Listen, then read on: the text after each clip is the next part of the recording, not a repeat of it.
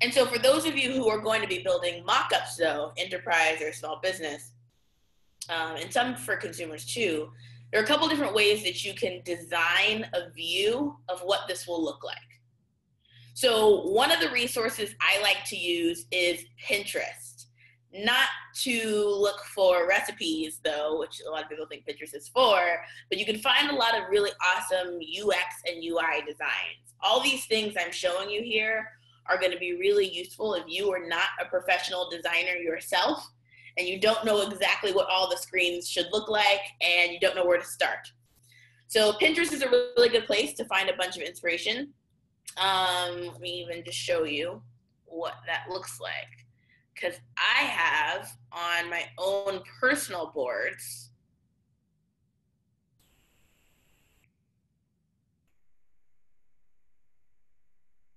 a UX UI, there it is,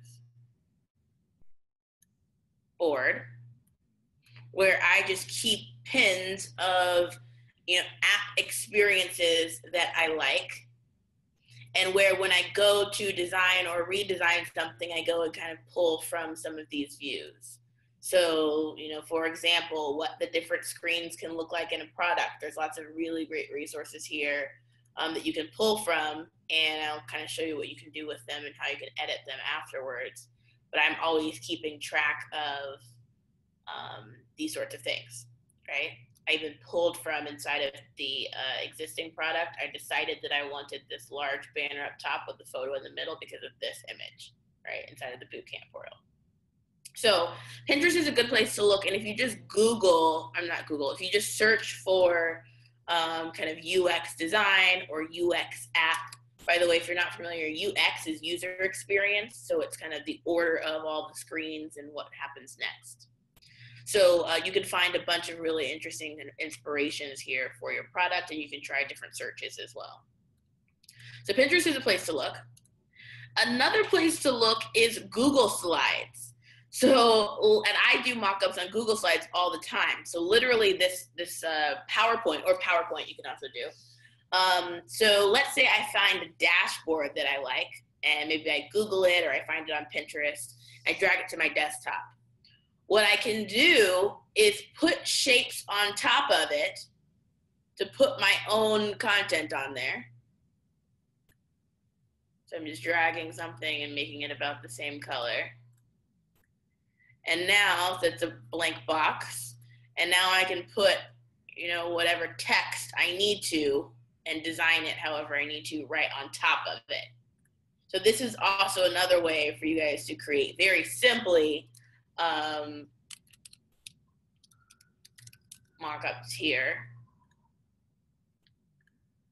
that you can use if you don't want to get super into the tech and all the details of getting a fancy design. This also works, right? So this is a way to do this, right? Just to get the gist for them so that they understand how it's going to look and they don't have to completely imagine it from scratch, right? Other things you should look at. There's a tool called Marvel App. And if you saw that example I showed you of Ashley's screen-by-screen product, she used Marvel App to create her prototype. So Marvel App is nice because they have a bunch of templates that you can use. So let me maybe show you, and it's just for prototyping and figuring out what the screens are going to look like for your product.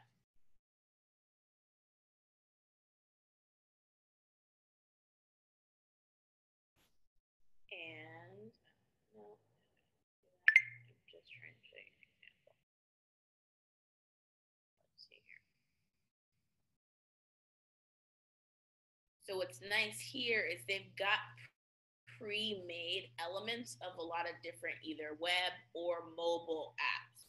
So you can kind of take a template and make some edits to it. This is really zoomed in. You can take some templates that they have and make some edits to it, and it's just drag, drop, point, click.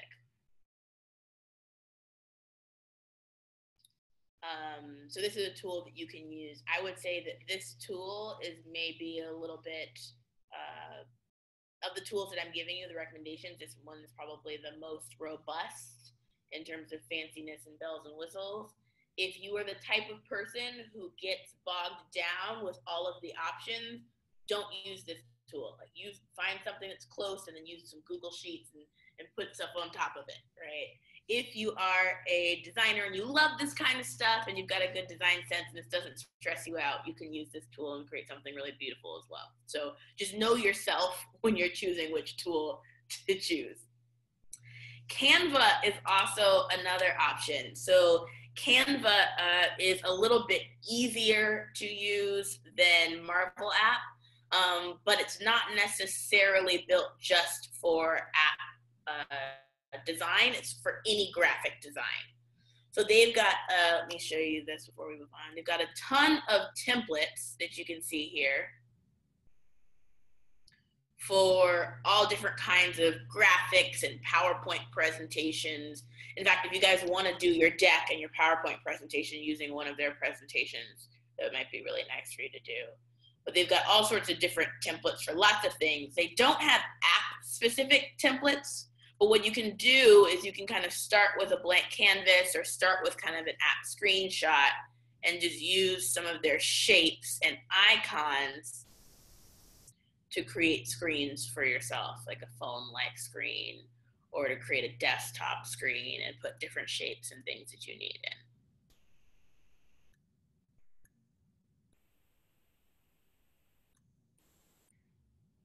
Some sort of profile image.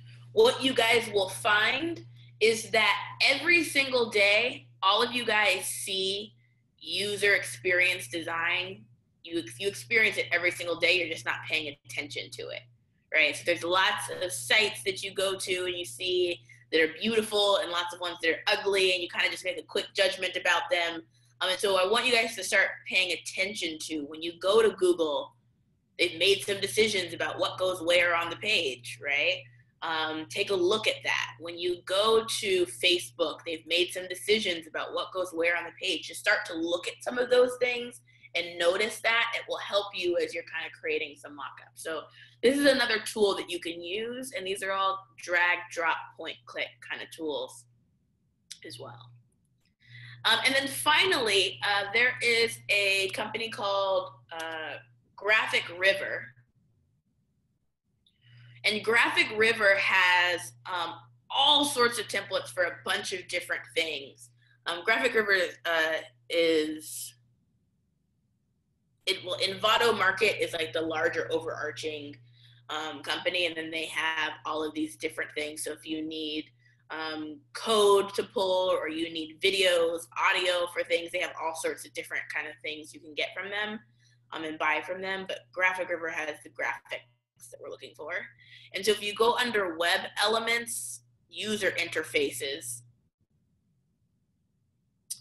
you can either search for like fitness app or something kind of in your related space and see, and kind of for a small amount, this is $6,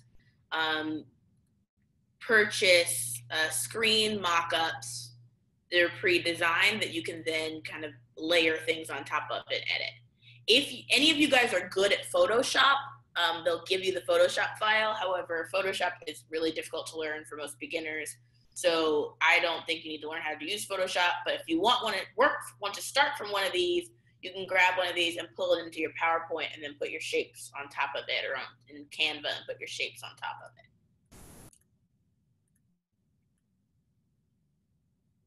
You can also search for things like dashboard.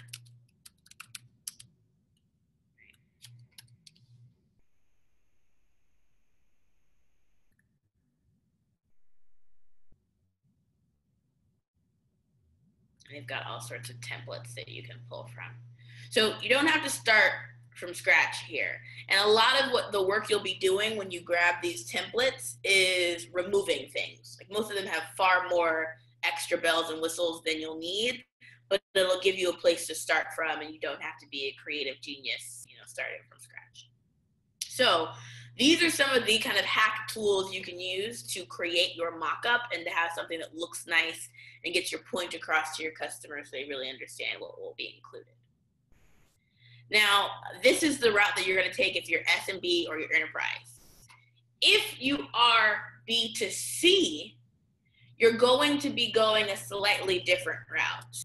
I would say that for the most part, if you are building a recommendation app, you want to go the invisible app route. If you're building a very database heavy app, we're going to take a look later on at a tool called AppSheet to build your app. If you are teaching people something, you're going to want to look at an app called Teachable. If you're building a marketplace where people buy and sell from each other, ShareTribe is the name of a tool for you to look at. And if you're building an app that's very social heavy, Mighty Networks is a good tool for you.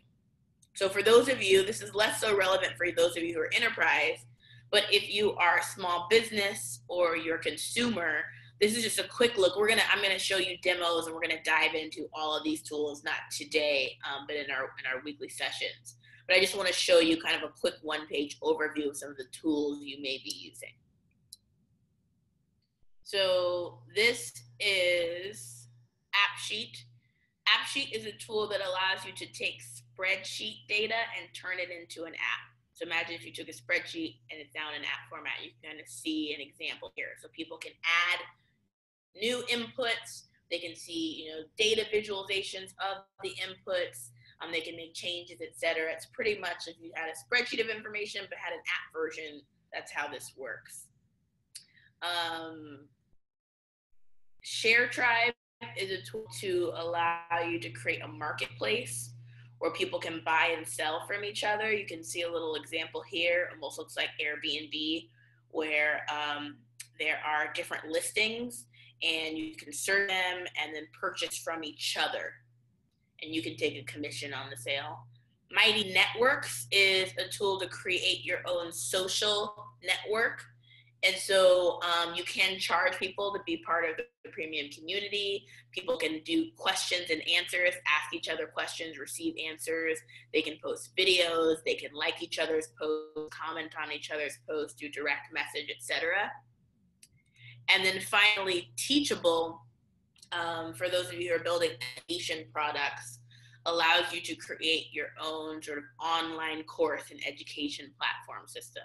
It's loading up. But those are some tools for those of you who are B2C and some for SMB that you may want to leverage when you're thinking about your plan. And we're going to get far more into this, but just want to introduce you to some cool tools.